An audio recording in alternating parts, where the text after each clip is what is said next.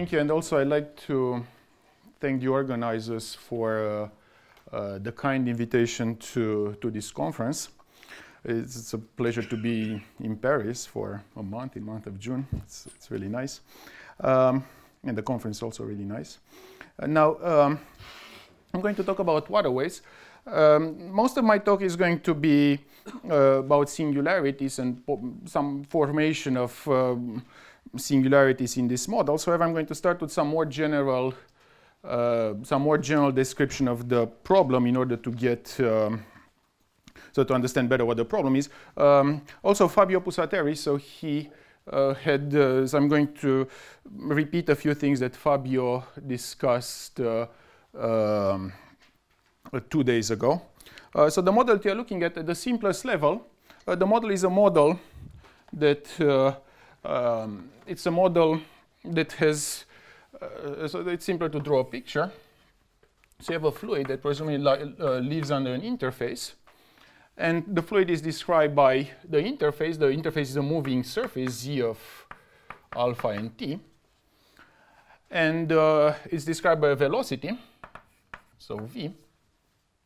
And we have equations. And inside the fluid, so it's a so you're looking at the free-bounding incompressible Euler. Inside the fluid, we have the Euler equations. The material derivative of v is minus gradient of the pressure. And then we also have the gravity term minus gen, so it's a gravity term pointing down. Now, this is inside the fluid, is the equation for the vorticity. However, there's also an equation for the moving interface. The interface itself is moving, and the interface is moving with the fluid, which says that dt of z, so the particle on this interface, if the velocity of the particle points in some direction, then the interface wants to move in the same direction. And one can write this simply as saying that dtz minus the velocity v would have to be tangent to the graph of the interface. Now, in order to make this into a system and to close the system, we need to prescribe something, and one can prescribe the pressure on the interface, and the pressure on the interface would be prescribed. The simplest way is to prescribe it proportional to the mean curvature of the interface. So P of x and t is sigma times kappa of x and t, where kappa is the mean curvature, as I said, and sigma is a positive parameter. If one just looks at the system this way, even just making sense of what's the equation, so what evolves, there are several things that evolve, so making sense of the system, it takes a little bit of, so one has to think for a minute. The way to look naively is to take the divergence, and then the first equation would say that one has an equation for delta of the pressure. So if you know the velocity at some point, at some time, then we get an equation for delta of the pressure at that time. And then the pressure is also prescribed on the boundary. So in principle, we get the pressure at that time out of this information. And then once we have the pressure and the velocity and the interface at one time, then we get the infinitesimal increment. So we get from the equation Vt, from the Euler equation, we get what the increment is. There's a slight imprecision in the equation for z, because one can think that the parameterize, it has to do with how you parameterize the surface. There are many ways to parameterize the same surface, and there's a slight imprecision there. So this is the system now. One can raise, like for any evolution, it turns out that one can make sense of it as a well-posed evolution system, and one can raise at least 3 basic questions. Like for any system of this type, one would have the local regularity question, which is, can we construct solutions locally in time? If one starts from nice initial data, can one construct solutions locally in time? One can also ask the question of global regularity. So can one construct solutions that extend for a long time, or even long-term regularity that goes beyond the local existence time? And one can raise the question of dynamical formation of singularities, meaning starting with data that's nice at time 0, and at some point beyond the local regularity time, one would form something that would look like a singularity in the flow. And I'm going to quickly describe, most of my talk is going to be about the last point, the issue of dynamical formation of singularities, but I'm going to describe quickly the other pieces as well. And Fabio also described them 2 days ago.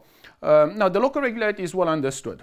And it's taken a long time, but the general picture that has emerged is that one has local regularities, one has a well-posed system. If the surface tension is positive, or when it's equal to 0, one has to make a certain condition, the Rayleigh-Taylor condition is satisfied. And the time of existence depends on the two natural features of the system. One of these is the smoothness of the parameters. So one would have Z to be smooth and V to be smooth, let's say in some norm. And the other one is what's called the R-chord constant of the interface, meaning that this picture is nice, but you could start from a picture of this type at the initial time, and then what would expect that no matter how smooth things are, the time of existence would have to record the fact that if it advanced for too long, it could have created a self-intersection. So the time of existence somehow have to know that one cannot expect to advance. So it depends on the fact what's called R-chord constant. The R-chord constant is simply the fraction between the chord between these 2 points and the arc. And when that goes to 0, that will be a parameter that's small. Now, one can also state all these problems. So these problems are stated. I just drew the picture in 2 dimensions. It makes no difference in 3 dimensions. One can write exactly the same equations in 3 dimensions. One can also put periodic conditions. Now, periodic, there are various ways in which you can put periodic conditions. The simplest way, the closest to this picture, is to assume a periodic relative to saying that the world is a cylinder. So it would be periodic in the x-axis, but infinite in the vertical axis. So infinite in this direction and periodic in the horizontal direction. One can also put a finite bottom here. And one can also consider a model that I'm going to consider a little later, which is the two-fluid model, in which one extends, it's not just one fluid and vacuum, but one would have one fluid and the second fluid on top. And it turns out that there is a reason, it's not just an extension. It's not just an extension, there is a reason to consider the two-fluid model at the same time as the one-fluid model. And now the local pose, as I said, is well understood, and it goes back to the earlier work of Nalimov, Yoshihara, Craig. Then the local pose is in this shape that I wrote here with Sobolev norms and what we like to think as the natural local pose in Sobolev spaces goes back to the work of CGU from the late 90s.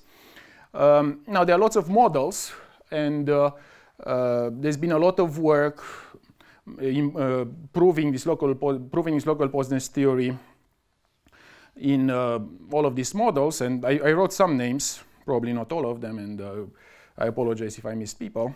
Bayer-Günther, Christodoulou Lindblad, Ambrose Masmoudi, Lan, Lindblad, Coutan-Scholer, Chen Coutan-Scholer, Christiansen, Hursta-Filania, Lazar, Borg-Julie, Shata, Zeng. So there's been a lot of work on these models, and I stopped at 2011. There's more work after 2011. In any case, the picture is well understood. Most of the work after 2011 has to do with reducing the regularities. Instead of thinking of the objects being in H10, they would be, let's say, in a lower Sobolev norm. And one could try to reduce the regularity relative to how low one can go. On the other hand, this is a quasi-linear problem, so one should think that this is a quasi-linear problem. In none of these problems, it's unlikely one can get to the critical regularity by, it's a quasi-linear problem. So it's probably not possible to prove well-posed, and I said the critical regularity. Now, the global regularity results, they are much fewer, and they're much more restricted. Not only much fewer, but much more restricted. The only time when we know how to prove global regularity is if we have small data. It's the same kind of picture that one has in a quasi-linear problem. So you need to know that you are small or close to some solution that you know. And in this case, you also need the data to be irrotational, so you cannot have any vorticity. And they also need to be in the entire space. We cannot be in a periodic case. So all of the global regularity results, they require these features: smallness, irrotationality, and the domain itself has to be the entire space, because that's the only one that would allow. So the way the mechanism would be is through dispersion, and one can only have dispersion if one is in the full space. And it's also pretty recent. So the first result of this type was an almost global result of C.G. Wu from 2009, in which he proved global almost global regularity for 2D gravity water waves. Gravity means that the gravity coefficient is positive, but the surface tension coefficient is 0. And this was followed by Germain, Masmoudi, and Chata in 3 dimensions, the same problem in 3 dimensions. One can look at the opposite problem, which one has the capillary water waves when G is equal to 0 and sigma is positive. This also work with Germain, Masmoudi, and Chata. Then afterwards, Fabio, Pusateri, and I, and at about the same time, Al-Azhar and Delors, we looked at the 2D problem, 2D gravity problem, and we proved global regularity, so passing from almost global to global. There are new proofs of this and also of CGO's result by Hunter, Freeman, Tataro, and Freeman, Tataro, global regularity. My student Wang, he revisited the problem of global regularity, and he showed that one can do global regularity in an infinite energy class, and in that class he can remove one infinite energy, but still small in another norm. In that class he can remove one momentum condition. Now the opposite problem when the capillary, so this work with Freeman, Tataro, assuming one momentum condition on the Hamiltonian variables, and also Fabio, Pusateri, and myself without that condition. And there's this last result that Fabio talked about a couple of days ago, in which we look at the full problem, the G, the full problem with both gravity and surface tension in 3 dimensions. That's work with Deng, Pausader, and Pusateri.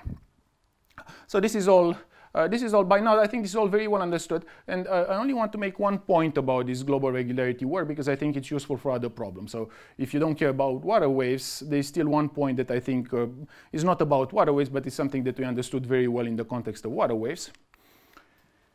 Okay, so all of the results in 3 dimensions, the mechanism is to prove control of the highest order energy and at the same time prove decay. And it turns out that in this case, one can prove 1 over T decay. In the cases when G is equal to 0 or sigma is equal to 0, one can prove 1 over T decay for the linearized flow, and the hardest part is to prove 1 over T decay for the nonlinear solutions. And that's the argument that that works in the 3-dimensional problems. All of them except for the last one, the one that Fabio talked about a couple of days ago. Now, in the 2-dimensional problems, there is one idea that developed very well and which got very well understood, which is and which appears in all of the results, starting with CGO's result, which is the so-called quartic energy inequality, which is an inequality that one would like to prove as if the equation was cubic. You'd like to prove that you have an energy inequality, an increment, as if the equation was cubic, because in 2 dimensions it becomes a 1D interface, and the best you could hope for is 1 over square root of T decay. And as we know, 1 over square root of T decay cannot get very far.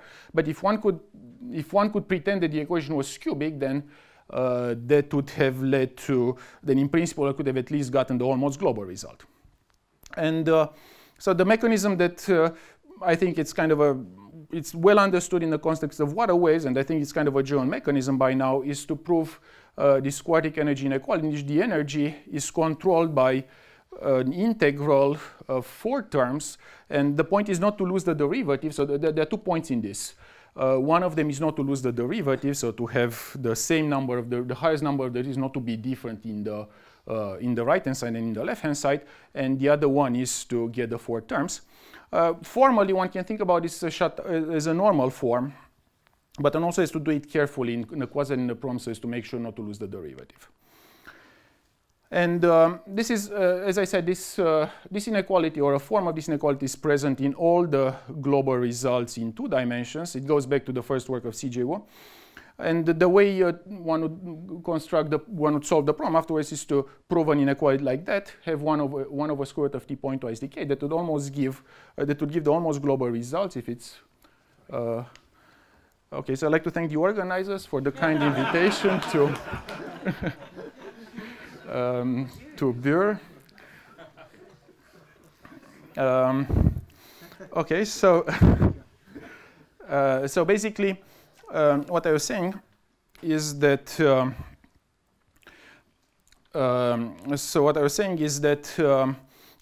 if one proves this quartic energy inequality, and if one can couple this with proving 1 over square root of T decay, then that will almost lead to that will lead to an almost global solution just out of this piece. In order to get to the global solution, there is some more structure in the system that comes from the Hamiltonian structure, and that's what Fabio Pusateri and I found, for example, for the gravity water waves.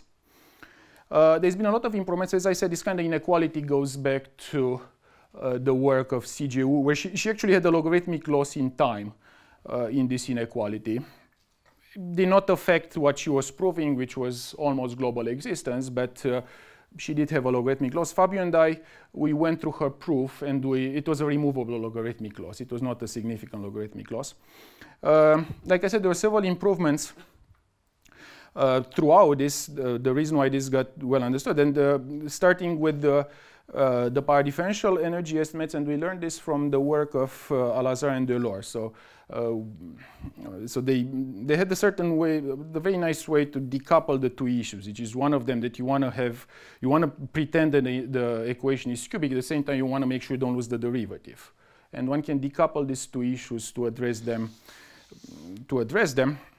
Then what Fabio and I did was to use what we call the compatible vector field structure, which means that we construct a certain, not all vector fields work the same way. It turns out that one cannot quite implement the Kleinman vector field method with all the vector fields counting the same way.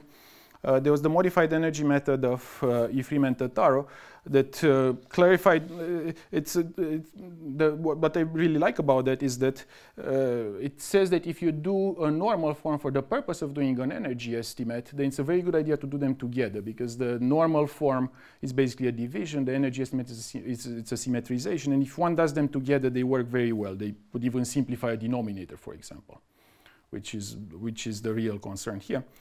And then what we did, so we took the point of view that energy estimates is always better to do them in the Fourier space than in the physical space. If it's more flexible in the Fourier space, so we put everything in the Fourier space in the spirit of the I method coming from the semi-linear theory.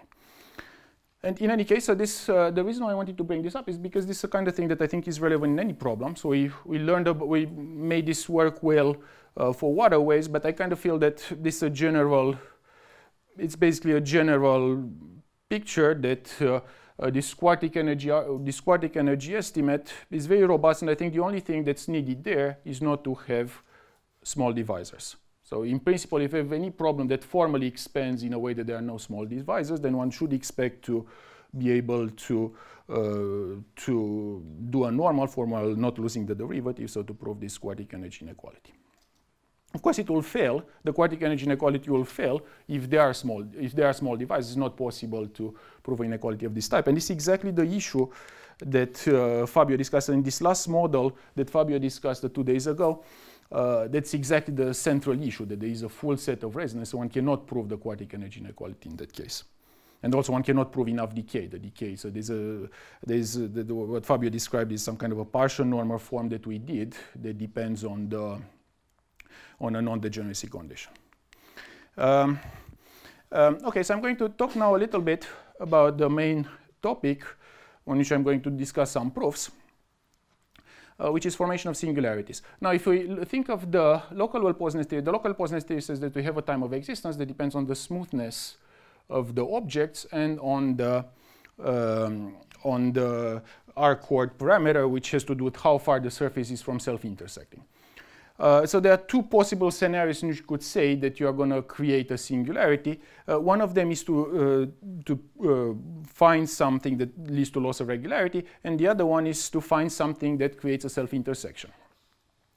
Now, in the loss of regularity scenario, there are also several things we could think. Losing regularity in the middle of the fluid, so inside the fluid, appears to be very hard, because one has less control on this problem than on the Euler equations. There's also the moving interface. So that appears to be a very hard problem. But one could also one could also try to understand the loss of regularity at the level of the interface.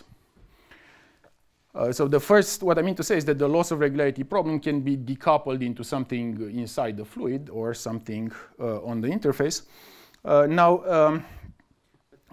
I guess like in 2D, you don't expect to lose it inside. No, you don't expect to lose it inside, but well, you can say that inside also there is no you can say that there is no vorticity. You could do other In 2D, in the Euler equation, you lose it because of vortices. You'd lose it because of vortices. No, the point is comparable. I'm not saying that. On the other hand, if you can really solve this inside, then you should wonder why can't you do Euler. In any case, so the two theorems that are, there's only one, so basically the only mechanism that's known that loses regularity, and it's proved, and for which there's a mathematical proof, is this mechanism of the splash singularity, which is drawn here, which says that if it's possible to start with an interface that's very close to being self-intersecting and smooth. Everything else is smooth except for the fact that it has, it's kind of pinching at a point like that. And it's possible to create data that's like that and which advances for a short period of time in a way that it creates the self-intersection. And this is a very stable phenomenon. This is a singularity discovered a few years ago by Castro, Cordoba, Fefferman, Gancedo, and Gomez-Serrano. And there was a new proof of Coutin and Scholer. It's a very robust phenomenon in certain ways, in the sense that the original proof, for example, was in the gravity problem, but one can put surface tension without changing the conclusion, or one can put vorticity without changing the conclusion, or I can go from 2D to 3D without changing the conclusion. So it's robust in that sense. The only thing that prevents this mechanism is what we found a few years later in joint work with Charlie Fefferman and Victor Lie, which is that if one puts a fluid in the middle, so if one has this picture with one fluid outside and the second fluid, no matter how light the fluid in the middle is, it's not possible to create a splash while preserving things smooth. So this is these are the two theorems that are known relative to singularities, and I'm going to describe why is that I think that's relevant. So. The second theorem is relevant to the question of producing a singularity through loss of regularity of the interface. But let me introduce first the model to make it an exact model. So the model, as I said, for two-fluid interface is very similar, looks very similar to the model for one fluid, which is what one has two fluids with two different densities, and they live in separate, they have to be separate, so there's an interface. There's still an interface. And the fluids are separated, and they both evolve according to Euler equations in the respective domains. So one has these equations, the material derivatives of U, Uj, so they refer to the fact that there are two U's. There is U1 and U2. And they both evolve according to the Euler equation in the respective domains.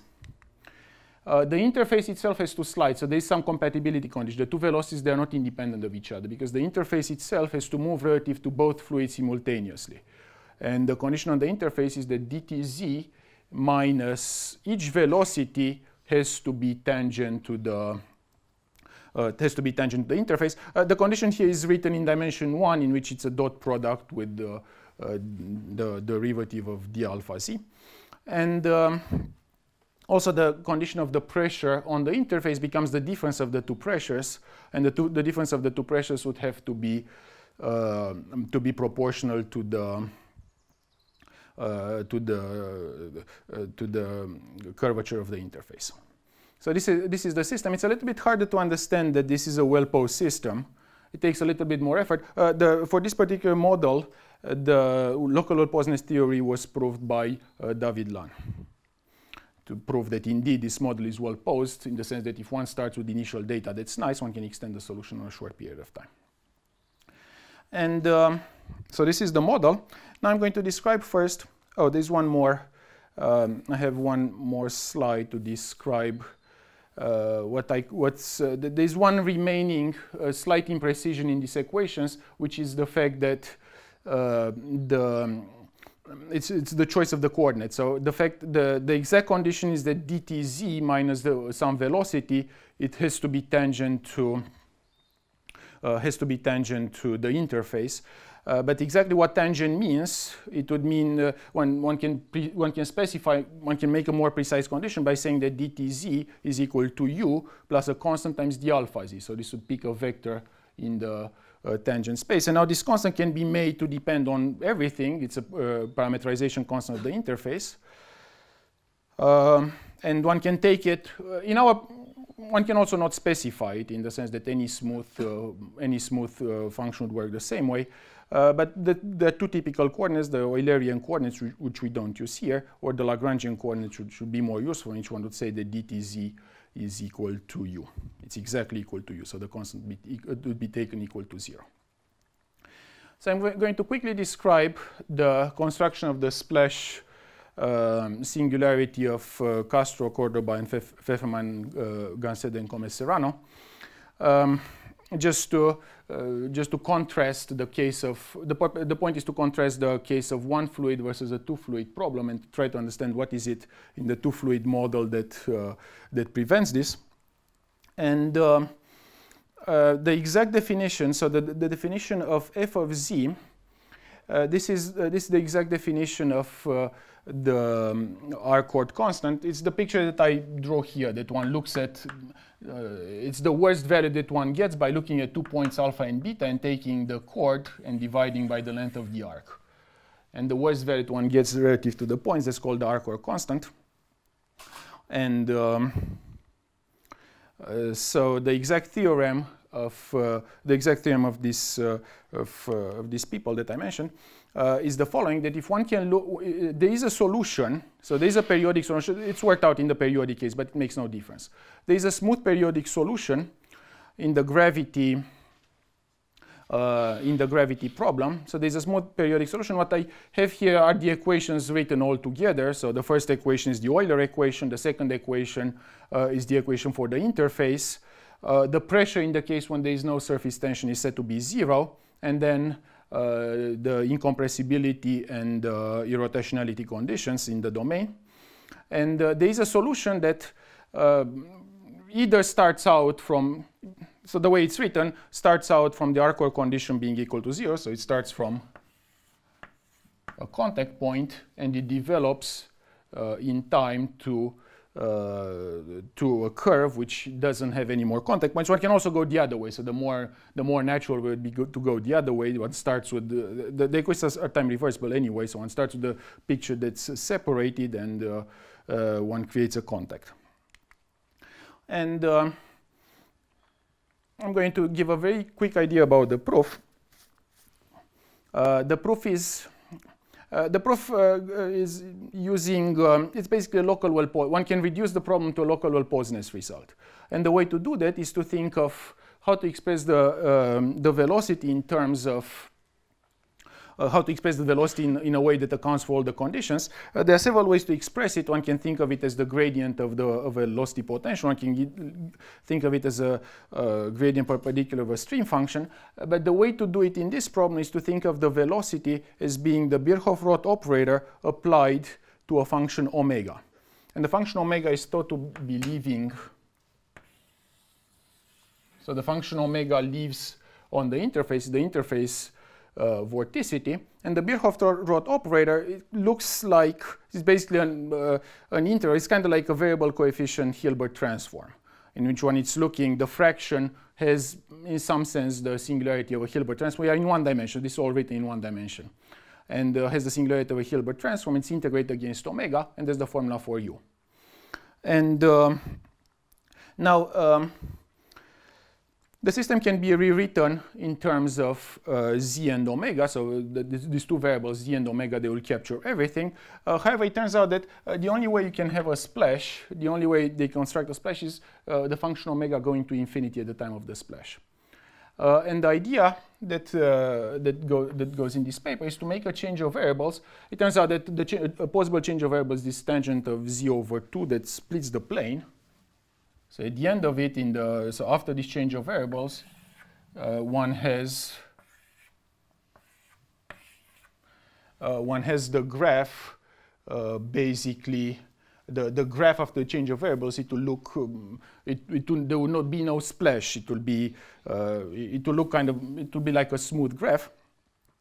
And so they're able to make this change of variables and then think about the problem as if it was a local wall posedness problem. So they start with data that is of this type that would be consistent to the splash, rewrite the equations in terms of these tilde variables, which are in this change of coordinates, and then run the system, so show that the system is well posed for a short period of time, and the short period of time be in such a way that that this pieces separate from the line, such that after one goes back, one can get a separation. So that's so one can think about the problem in this way. One can still solve it. The point is, one can still solve it by energy estimates after this change of coordinates. Now I'm going to describe now the problem. I'm going to describe now the problem that has to do the two-fluid problem. So what do we do in that? What's the difference? So what's the two-fluid problem? In the two-fluid problem, I want to show exactly that this mechanism doesn't work. The proof itself obviously doesn't work, because if there was some fluid in the middle, then making exchange of variables wouldn't be very smooth. So it'll create problems. The change of variable itself would not be one wouldn't be able to translate this into a smooth problem by making this kind of change of variable. But the question is there something intrinsic, or is just that the proof doesn't work? And what we showed is there is something intrinsic.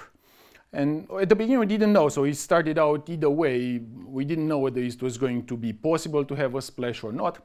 So I'm going to state now the precise theorem that we prove in order to explain why is this related to, possibly related to formation of singularities. So the exact theorem says the following. If we are looking at a solution, so assume that we have a solution of this two-fluid system, and I wrote it here, so it's all written in these brackets here.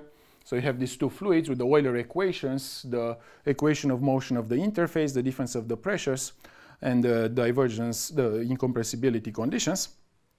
So assume that we have a solution of this, and so I need to describe the precise assumption. So we assume that Z is smooth. So we assume that this interface stays smooth throughout the evolution, and we assume that the velocity on one side stays smooth, just as the problem, just as the theorem, the theorem for the splash. And then we assume that at time t is equal to 0, the picture is better. So at time t is equal to 0, there is no contact in the interface, and we assume that at time t is equal to 0, the other fluid is also smooth. But we don't assume anything about the other fluid at any other time except for time t is equal to 0. Then the conclusion is that as long as the equations make sense, which means that as long as we don't have the function f, as long as there is no self-intersection, we have a lower bound for the R-chord constant, which means that the interface will not be able to touch. Which means that basically, in terms of a continuity argument, this means that the interface will always have to stay bounded away from self-intersection. So in other words, it's not possible to develop splash singularities while keeping the interface smooth and one velocity smooth in the case of the two-fluid interface. Now, in order to be able to say that it's not possible to develop singularity of this type, we don't say that it's not possible to create a splash, because it's actually likely that if you start fluids do develop singularities. But what the other part that's left is that the reason why this mechanism of creating a splash while keeping things smooth is not possible is because the fluid in the middle doesn't have time to get out of the way. As long as these two curves are smooth, they will be approaching in a way that's quadratic, because there are two curves that approach, that would be approaching. And if they are smooth, then the distance between them is too small, and the fluid in the middle doesn't have time to get out of the way. A very likely scenario that I think is very possible is that as we approach, so if we start with the picture this way, but at a later time as we approach, it will start creating a corner.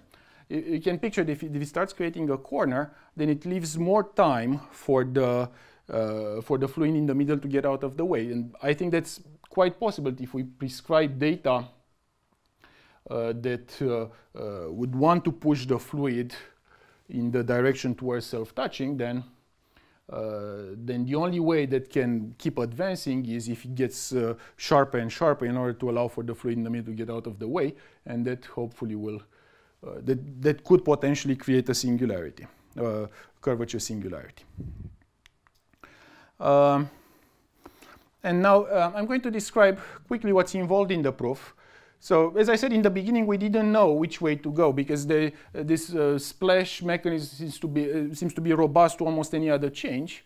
And it's actually very, very close. It's a log. It's close by a log. So I'm going to describe the two main ideas that we have in the proof of this theorem. That really two ideas. One of them is dynamical, the other one is at one constant time, so analysis at one constant time. The dynamical part has to do with this boundary vorticity. So if we look at the equations in terms of the boundary vorticity, we can use the Birkhoff-Roth operator and can express the two vorticities on the two sides in terms of the Birkhoff-Roth operator of this function omega. And we have this formula as V1 is Birkhoff-Roth of omega plus omega over 2, and V2 is Birkhoff-Roth of omega minus omega over 2. And then if we write the two equations, so the two Euler equations, get two equations for the velocities. And we can take the difference of the two equations. The main difference between the two models is on this slide. We can take the difference of the two equations, then we get a Burgers-like equation. And the Burgers equation is something of the form dt omega is equal to 1/2 d alpha omega squared plus some kind of multiples of d alpha f omega and some simpler terms. And now we can think about this as a Burgers equation. And for the Burgers equation, we can preserve, the strongest norm we can preserve for omega is the L infinity norm. So everything is to be thought of as local. But what we can preserve, because we have this Burgers equation, we assume that these functions f1 and f2 are smooth as part of the assumptions for the theorem, then we get that this this boundary vorticity would have to stay bounded over the time of the evolution. And this is the piece that makes a difference relative to the case when there is only one fluid. And now, once we know this information that the boundary vorticity stays the boundary vorticity is bounded, what we want to say is that if we have a situation in which we have 2 points, so let me draw it like that. If we have 2 points in which, so this would be the points alpha 1 and alpha 2. So if we have 2 points in which the distance between them is small, then we want to be able to say that the difference between the normal velocities at those points would have to be small, and small by with the same constant. So if the distance is smaller than epsilon, then the difference between the velocities have to be smaller than epsilon. Turns out that we lose a log of 1 over epsilon that has to do with the fact that all of these operators are essentially Hilbert transform. At best, they are Hilbert transforms. They are in fact some kind of variable coefficient Hilbert transforms. And we have to work on L infinity because that's the best information that we have about the boundary vorticity. So that leads to a logarithmic a loss of log of 1 over epsilon. And the proof goes in the following way. So we are looking at, what is the information in the problem? So we are looking at these operators, but maybe I should start from here. So the information in the problem is the smoothness. And the smoothness, we can draw this picture. So let me draw this picture separately. So we have two curves described by the functions f and g that are supposedly smooth. And we have these operators T1f of omega plus. Omega plus has to do with one side. So this would be the things with plus live on the upside, on the side on top, and the things with minus live on the side on the bottom, let's say. So on the top we have this omega plus, and we have the function f, and we have and we have the velocity. So f plus plays the role of the velocity. So you obtain the velocity out of the. So this Hilbert transforms, this operators T1 and T3, they are written on this slide, and they are essentially the normalized versions of the Birkhoff-Roth operator I had earlier. So the Birkhoff-Roth operator, if we write it in this picture in which we so we expand the picture, so we have these functions f and g that correspond to these two sides of the curve. And also you have to localize them properly. So if the distance here is epsilon, then it turns out we have to take out a distance in the horizontal direction of size square root of epsilon. So we take out the essential parts of the Birkhoff-Roth operators, and we write them. So we write these operators that are the parts of the Birkhoff-Roth operators after these normalizations. And the system that, so the information that we get is contained in the first two lines. So f plus is one velocity, and f plus is a formula in terms of omega plus and in terms of omega minus, and f minus also has a similar formula. And the function g is what measures the difference between the two velocities that we want to show that is smaller than epsilon log of 1 over epsilon. So the harmonic analysis problem, if you want, becomes, so after these reductions, it becomes that we know that the functions omega plus and omega minus, they are bounded. This is coming from the dynamical part of the problem. Now we fix the time t. We just have to prove it's a fixed time t, but we have this dynamical information that omega plus and omega minus are bounded, and we know that the functions f and g are smooth, suitably smooth, and we know that functions, what's more important is we know that functions f plus and f minus, they are smooth as well. And out of this, we want to derive the fact that this function g is small, g of 0 is small, and it's like we like to, the difficulty is the fact that the information we got about omegas is coming from the Burger's equation. When you do the Burger's equation, you cannot get information about the derivatives. You are going to get information about the functions, but it's not possible to get information about the derivatives. So we don't have good information about the derivatives. We only know the L infinity norm about these vorticities. So we have to run an argument according to these L infinity norms. And we use, so to prove this proposition, we use what we call the Z-norm method, in which we define a norm. We use this also in other problems that have to do with global regularity, but we have to define a norm that's consistent with the problem, and we have to analyze this system in a bootstrap way in terms of this norm. In our case, the norm that we define, it's basically a Hilbert transform. So these are essentially Hilbert transforms that we are looking at, but they're also they're not exactly they are variable coefficient Hilbert transform coefficients that depend on these other functions f and g. So the function that we have here is a certain type of Hilbert transform, and they are looking. So we measure a function. So we measure a function by testing against, by essentially calculating its Hilbert transform and then measuring it in a proper space. It's written here as in a duality way. And then it turns out it's very important to get the bound on G to be epsilon log of 1 over epsilon. You cannot lose more than log of 1 over epsilon. If it was like epsilon to the 1/2, then that would not have prevented a splash. It has to be epsilon, and the most we can lose is log of 1 over epsilon. It turns out it's quite, we are quite surprised that in fact it turns out we get it exactly, so we get this exactly, so we can close the argument to prove this, to prove this. And I only have 5 more minutes. I wanted to say a few words about why is it that we are looking at this model. So my hope is that now we don't have a theorem, but we have tried a few things. The hope would be to try to create, like I said, a splash of this type. So I'm sorry, the hope would be to try to look at an evolution that creates both a splash and a singularity at the same time. So what one would like to see dynamically is that as the interface starts approaching towards splashing, it would also have to create a corner. And that's now that seems to be pretty tough. So we have some work in progress. One feature of this model that that I like, which is better than other models. One could ask the same question for other models. You can ask the same question for SQG, for example. Like why you can put any equations here and ask this question: can you form a singularity in the interface? One feature of this model is that, in some sense, there is no place it can go. So if it advances, what we showed with this theorem is that if the interface wants to, it's also possible to create symmetric pictures. So one can have everything symmetric relative to an axis. And if we can get it to advance, then the only way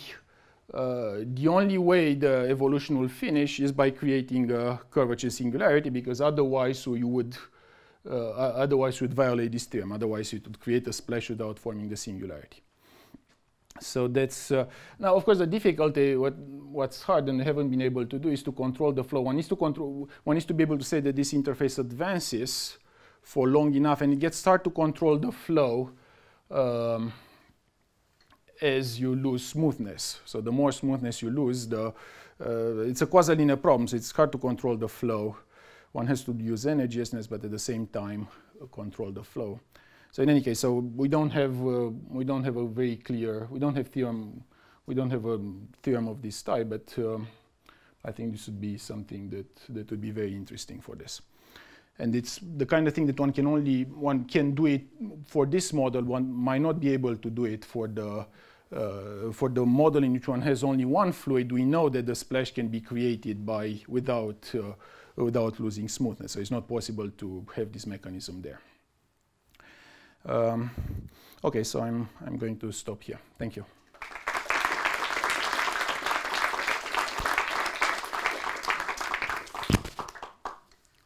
Other questions? So, is it possible to try and solve backwards from the corner situation? Yeah, if we could find a good answer to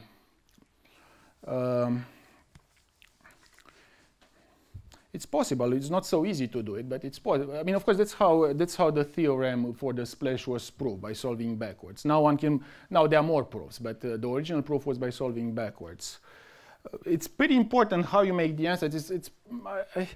I think it's pretty delicate. I think it's pretty delicate to do it this way.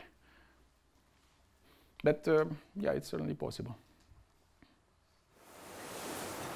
I think that's a very nice idea, and your picture is, I would like to modify to make it a self-similar corner, and then solve backwards. So what would happen in self-similar variables? Make a very symmetric corner touching, and then solve to separate. Yeah, if I could, yeah, I'd love to be able to tell you. It's the kind of, there are several things. Ultimately, my feeling is that the only way you can really do this is through some sort of monotonicity, because if you try to solve the equation as if it was a well-posed problem, I'm not sure this can be made to work. At the end of the day, this way you can say that the problem is well-posed in some coordinates, but what sometimes works better is if you have some sort of monotonicity, which we are working on understanding.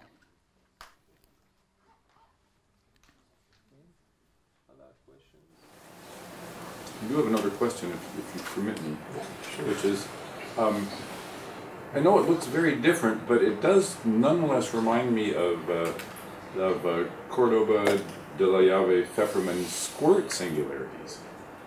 That is, these interfaces are approaching each other, and they're smooth, you assume, so it's pushing the interior fluid rapidly. And so the squirt singularities avoid that situation by the time integral of the L infinity norm of the velocity. You're studying something else, but is that geometric configuration forcing, say, the vorticity to infinity? It's almost a geometrical picture. It's making the interior fluid, the lighter fluid as you've drawn it, move fast near the boundary walls, and so omega is getting large. This is not the only scenario that can happen. So this is my hope, because I like to prove loss of regularity of the interface. This is not the only scenario. In fact, Charlie Fefferman and I, we had lots of discussions. He feels that things will happen differently, maybe according to what you say. My feeling is that if you set up the velocity to be high enough, you can set up the data, the velocity to be high enough, there is no time for it to develop something so complicated. It just wants to form a corner for the thing in the middle to get out of the way. Now, that's my feeling. Of course, this is not a proof, so there are no proofs in this formation of curvature singularities. But I think Charlie is, so I had a lot of lots of discussion with Charlie Fefferman about this, and we could never really see exactly one reason why one is more likely than the other. Okay. Other questions? Okay, thank you. Yeah.